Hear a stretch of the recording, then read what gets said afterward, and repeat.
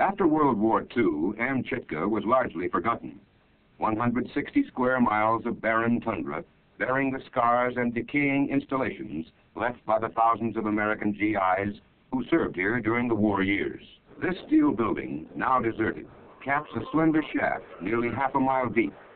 At the bottom is a nuclear device which in a few moments will detonate with a predicted yield of 80 kilotons. This is Project Longshot, D-Day, October 29, 1965. Longshot was a highly successful project in the Vela uniform program of the Advanced Research Projects Agency.